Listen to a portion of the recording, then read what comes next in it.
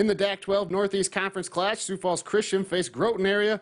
Second quarter, Tigers trail by 4 when Broden DeHoot catches and buries the corner triple for 3 of his game-high 28 points. That part of a 13-4 run. Chargers by 1.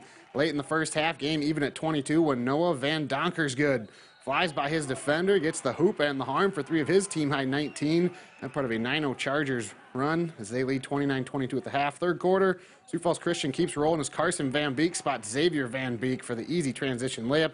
The junior added 7, and Sioux Falls Christian earns the 62-47 win over Groton area. Lennox and Sisseton cross paths in the game prior.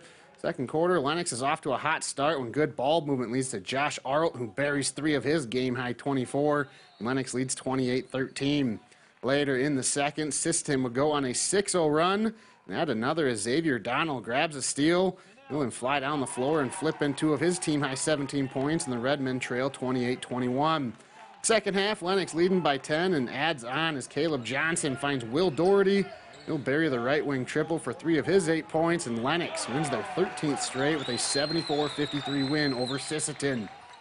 Dakota Valley and Clark Willow Lake also met in the Dak XII NEC Clash. Second quarter, Panthers lead by 11. Drew Addison spots Paul Bruns, who hits the turnaround jumper for 2 of his game-high 33. That part of a 13-2 run. DV leads 23-10. A few possessions later, the Cyclones are trying to cut into the lead and do.